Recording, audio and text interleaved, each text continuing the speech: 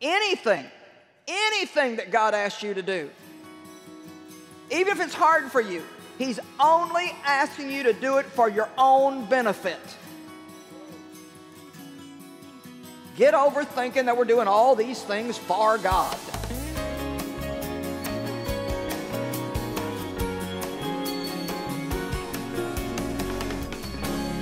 Jealousy. I want what you've got. Now, there's some examples in the Bible of how different ones of the Israelites were jealous, and I'm not going to take the time to turn to both of them, but I will tell you about both of them. One of them was when Miriam and Aaron, who were Moses' sister and brother, came against Moses because they didn't like the woman he married. Said he had chosen a Cushite wife. And so bottom line is, I guess they didn't like the color of her skin. But that was not the problem at all. The real problem was they didn't like the fact that Moses was the boss and they weren't. And they said, well, I mean, do you think that you're the only one that God speaks through? Well, He speaks through us too. Well, God actually hit Miriam with leprosy. And you know, just that, I mean, that can represent a whole lot of things in our life. But God said to him, how dare you speak against my servant Moses? You have to be very careful about speaking against people that it's clear that God has anointed them and is using them. Come on now. And actually, we're all the anointed of God, and we need to be very careful about speaking against one another. But when God has chosen someone to minister for Him, it doesn't make them any better than you, but there needs to be a respect. And in our society today, much of that respect has been lost, and it's very tragic. And of course, a lot of it's because ministers have behaved foolishly and made a public spectacle out of themselves by doing things wrong. You don't want to worship a spiritual leader, but you need to respect them. And God said to them, why were you not afraid to speak against my servant Moses? Why were you not afraid to do that? Well, long story short, she got leprosy. Moses prayed for her, which shows his character. Because he could have said, you deserve everything you get after the way you talked about me. But no, he prayed for her and said, oh God, please, please, you know, don't do that. Another situation was, okay, forgot his name. Well, another guy, Korah. He got a band of people together. You know, it's really bad when you've got a bad attitude yourself toward a leader, but then if you go around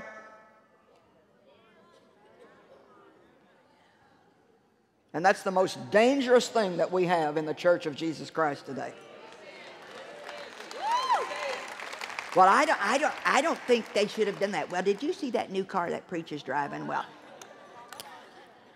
look at those earrings that his wife's got on today. Well, I just don't. Did you hear where they ate yesterday?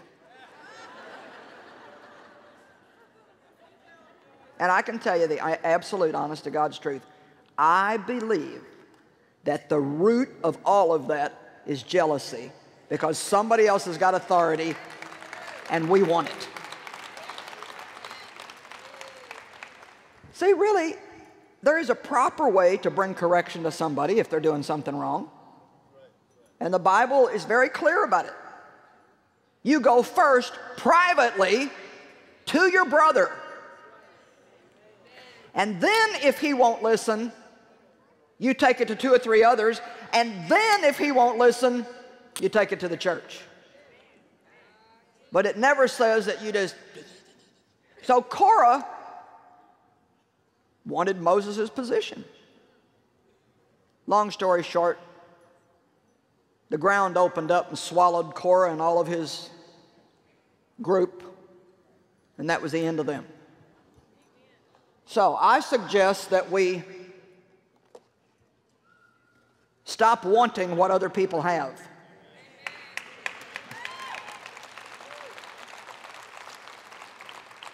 You know, I used to watch somebody that could sing and had a beautiful voice, and I think, oh, I wish I could sing like that. I wish I could sing like that. One day the Holy Spirit stopped me. He said, stop saying that. I put that gift in them for you to enjoy. And if you sit out there and wish you had it, then you're not enjoying it. Do you know the gift that God put in me is for your enjoyment, not mine? All it causes me is work.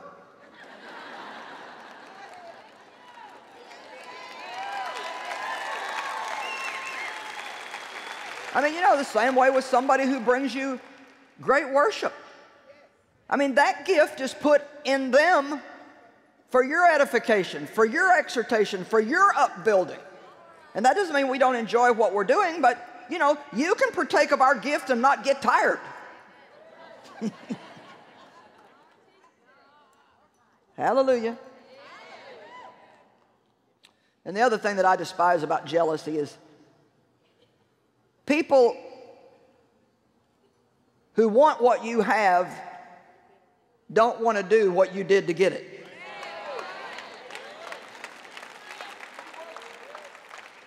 And so this is an area that can be very painful to face.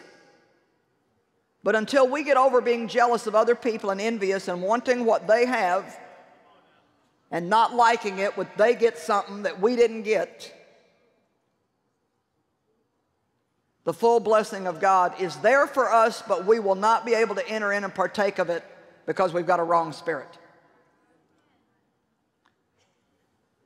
Dave is not inclined to get up and give too many prophetic words in a meeting, but I do remember one time he came up and he said, I've got a word for the congregation. And he said, God wants you to know that until you can get happy, really happy, for what other people have, you're never going to get what you want.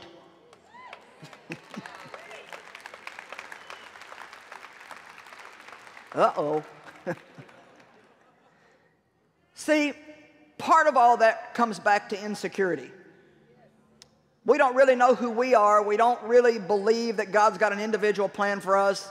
We don't really believe that God's going to do something special for us. And so if we're not getting what somebody else is getting, now all of a sudden we wonder what's wrong with us and why doesn't God love us? And so it all comes back to the me thing. Actually, the Bible teaches us in Exodus 20 that not coveting what other people have is the 10th of the 10 commandments. You shall not covet your neighbor's house, your neighbor's wife, his manservant, his maidservant, his ox, his donkey, or anything that is your neighbor's. Now let me put it in better context. You shall not covet your neighbor's swimming pool. You shall not covet your neighbor's brand new car. You shall not covet your neighbor's house who is bigger than your house. You shall not covet your neighbor's housekeeper or their gardener or anything that your neighbor has. You should say, God, I'm so glad that you've blessed them with help and given them a nice swimming pool, and I'm just happy for them. And I think it's okay to say, and if you should choose, I just want you to know I'm in that line.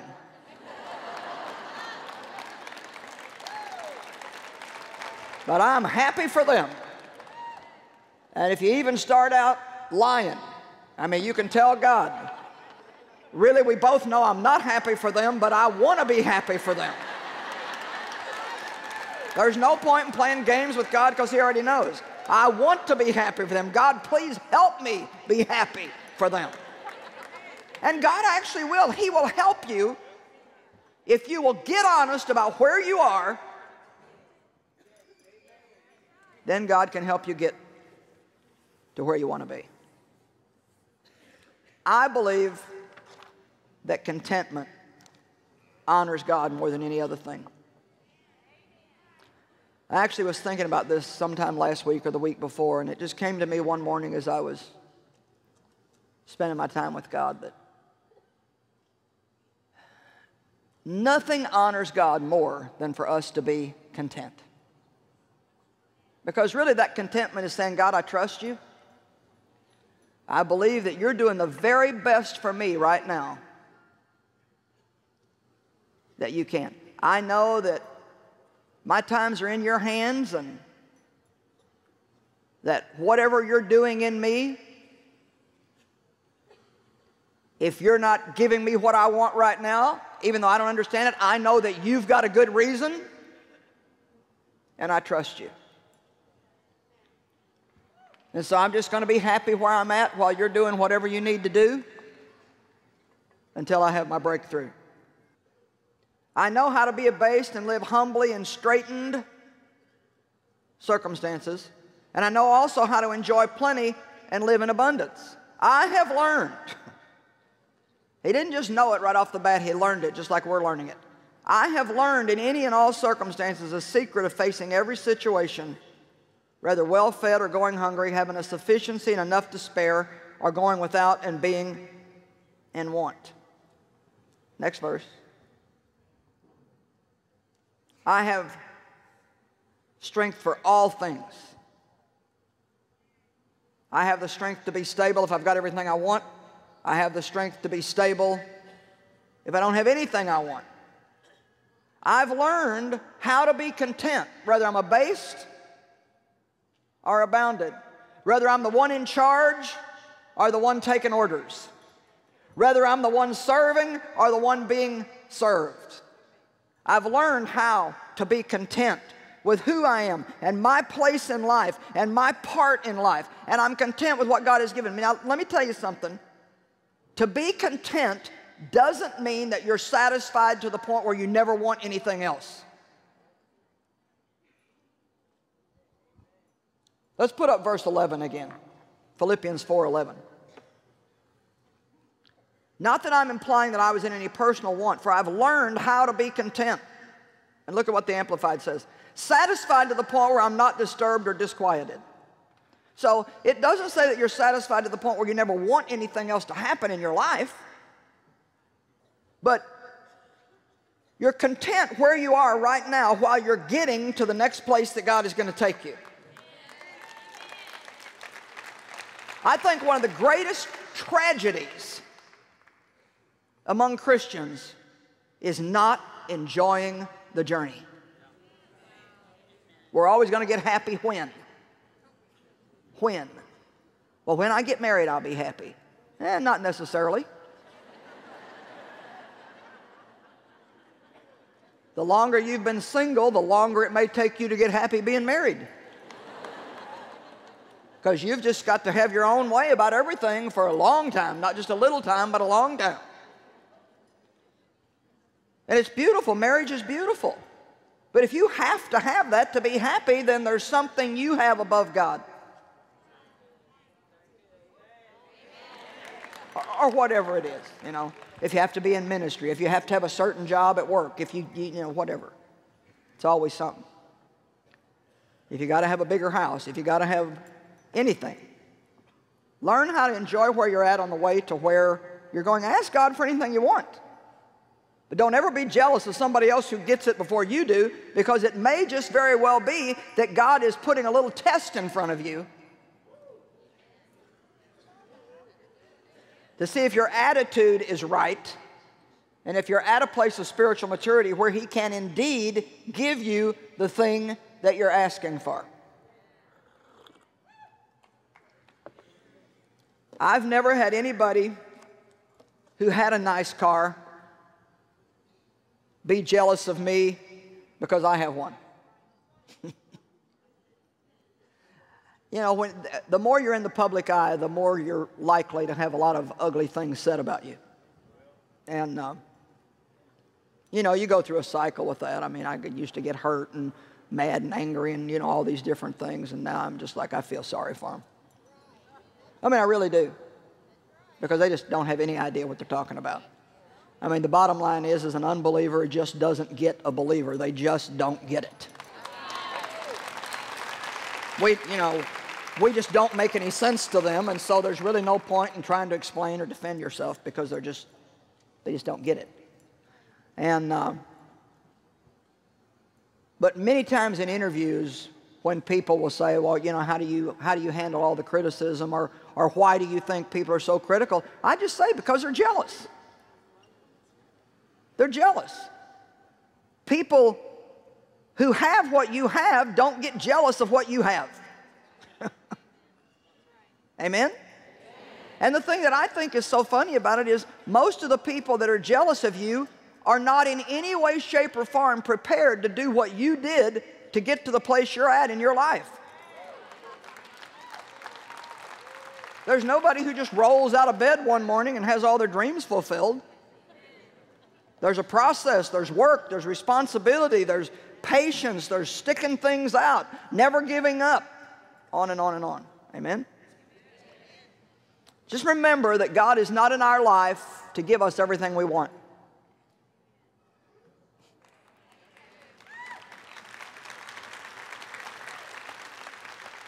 Matter of fact, His number one goal is not to make us happy all the time. He wants us to be happy, but that's our choice. He doesn't have to work day and night, giving us first one thing and then another, so we can smile one more day. Amen? 1 Timothy chapter 6, verse 6 says, godliness accompanied with contentment is of great and abundant gain. I really want you to get this. Contentment doesn't come from what you own. It comes from your relationship with God. Contentment comes from knowing who you are in Christ. Contentment comes from no longer needing to impress people. Did you hear me? You're not free as long as you have to impress somebody else. When you can say, I don't care what you think, and not in a sarcastic way. I mean, to a certain degree, we all care what people think. But there's a truth also in being able to say, I get it. I understand where you're coming from. I've been there, and I know you have different attitudes and opinions about me, and I just really don't care because I know that you really don't understand. Amen? I went through all that, being jealous of the boss, talking about the preacher, on and on and on. And I had to come face to face with these truths that I'm sharing you. The only reason why I acted like that was because I wanted what they had and God wasn't giving it to me.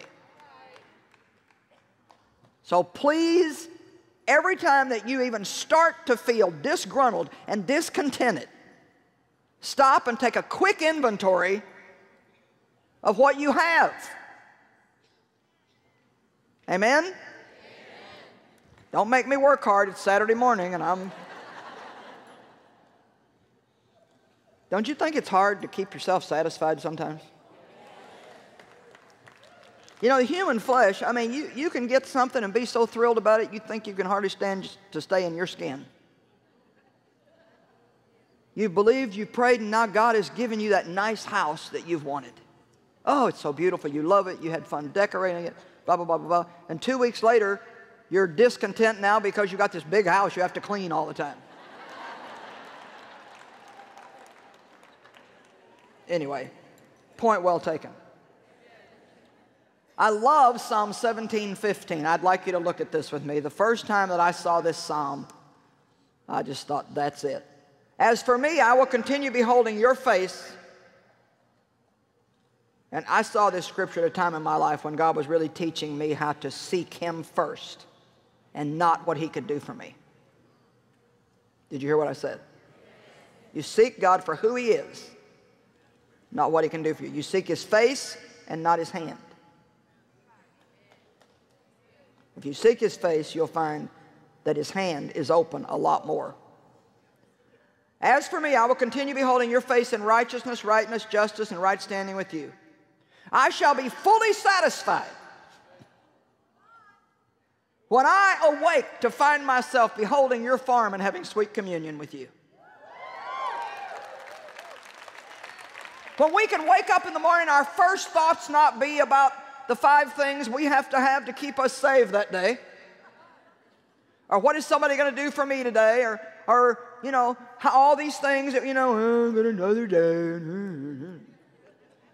But when we can have the sweet, wonderful fellowship with God, have our trust in Him, to where when we wake up in the morning, the first thing we're thinking is, God, I love you so much. Thank you for what you've done for me. Lord, I appreciate knowing you and the progress that I've made in my life. And just to know that you're going to be working in my life today, that's such good news. And so maybe you've got a few hard things to face that day. You say, God, I know I've got some hard things to face, issues going on that are not very much fun, but I'm so grateful that I don't have to go through them by myself. I'm so grateful that you're here to help me in each and everything that I do. And I hope you help me quick, God, but if you don't, I'll trust you with that too. I'm going to stay content. Matthew 6:33, seek ye first, not second or third, seek ye first the kingdom of God and His righteousness, and all of these other things will be added unto you.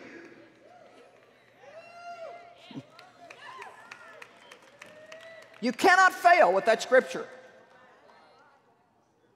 Stop seeking things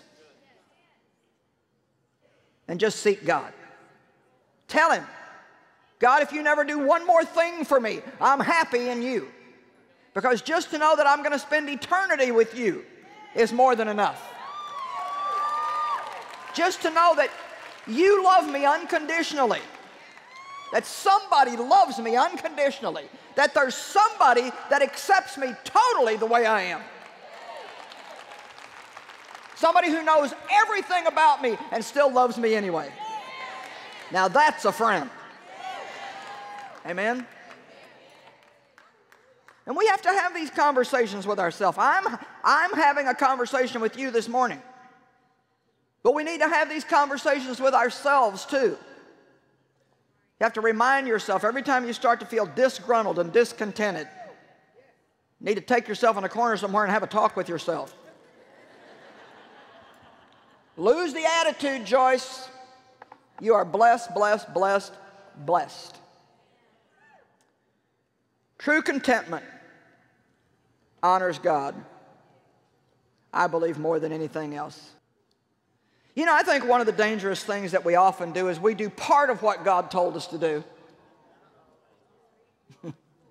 but we don't do all of what God told us to do.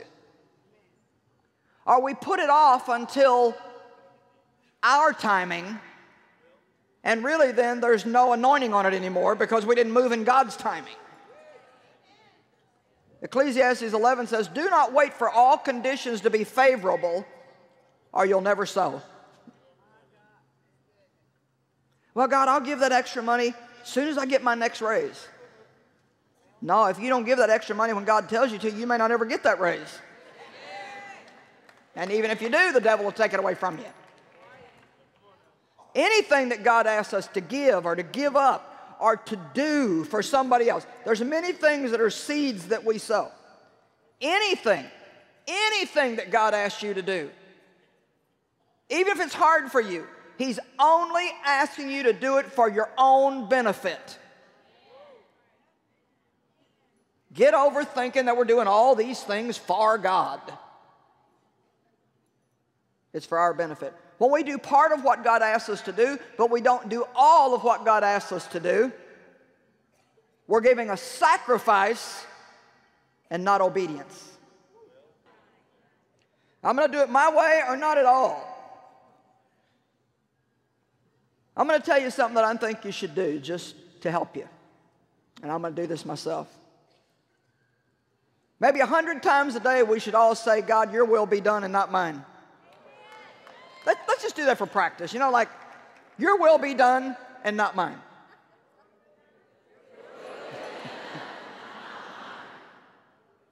Hundred times a day, just while you're cooking breakfast, you're going to the store, you're changing the oil in your car, you're mowing the grass, you're driving to work. God, your will be done and not mine. I want your will, God. Your will be done and not mine. And another thing I'd like you to confess more is, God, I surrender to you. I surrender to you. We need to be pliable and moldable in the hands of God like a soft piece of clay.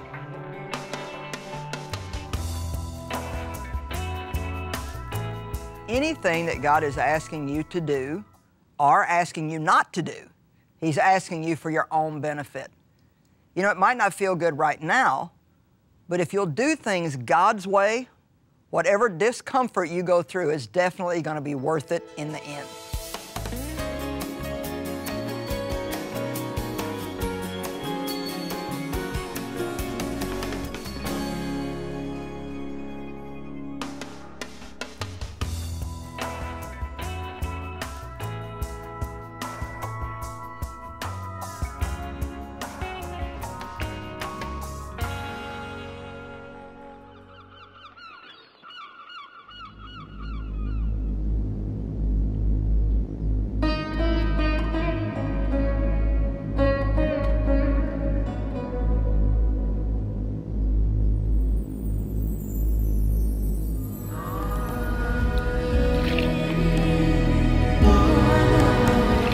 వెనకాల రోజు నేను wow దగ్గర నీళ్ళు తాగడానికి వెళ్తుండే అందరిలా బడికి వెళ్ళి చదువుకోవాలనుకుంటే కానీ పోతుండే అందుకే అందరిలా నాకు ఫ్రెండ్స్ లేరు.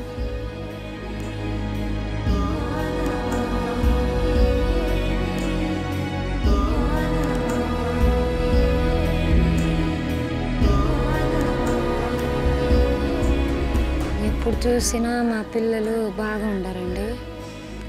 ఎప్పుడు చూసినా విరోచనాలు జ్వరం అవుతుండే. డాక్టర్ కాడికి వెళ్దామంటే పైసలు లేవు, ఇంకా పిల్లలు అట్నే పండుకొని ఉంటారు. We have been able to identify these villages through government and through some local pastors. So these wells, what we are drilling through Joyce Meyer Ministries, we take proper care to find where is the good water through a good water diviner. It will take about 3 days to go to that village and drill the bore well to give fresh water to the villagers.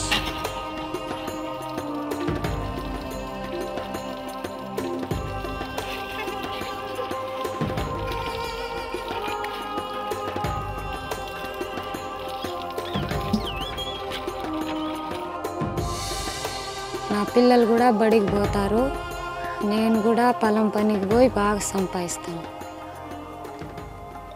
ఈ గ్రామంలో bore వేయించడం ద్వారా ఇక్కడ ఉన్న వాళ్ళందరి జీవితంలో ఎంతో మార్పు వచ్చింది. ఇక్కడ ఉన్న వాళ్ళందరి అవసరాలు తీరుతున్నాయి కాబట్టి యేసుప్రభు దేవుణ్ణి తెలుసుకొని సంఘంలో సభ్యులుగా చేరడానికి ఎంతో ఆరాటపడుతున్నారు. మాకు ఇక్కడ ఒక బోర్ వేయించి మా ఆత్మీయ దాహాన్ని తీరుస్తున్నారు. మేము పాస్టర్ ద్వారా ఆ నిజమైన దేవుణ్ణి తెలుసుకొని ఈ సంఘంలో ఆ యేసు ప్రభువుని ఆరాధిస్తున్నాం.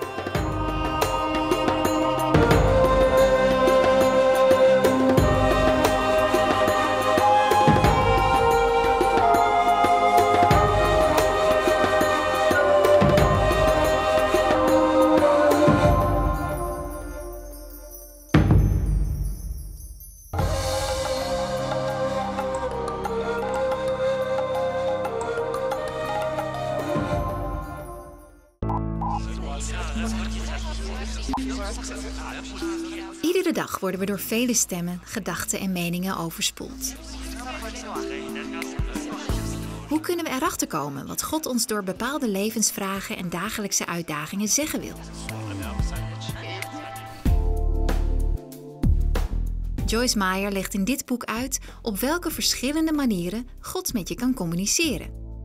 Bestel nu hoe je Gods stem kunt horen, telefonisch op 026 20 22 100 of bezoek onze website joyce-meyer.nl. Alle boeken van Joyce Meyer staan overzichtelijk op een rijtje in een brochure. Geef nieuwe impulsen aan je dagelijks leven en bestel deze gratis brochure nu telefonisch op nummer 026 20 22 100.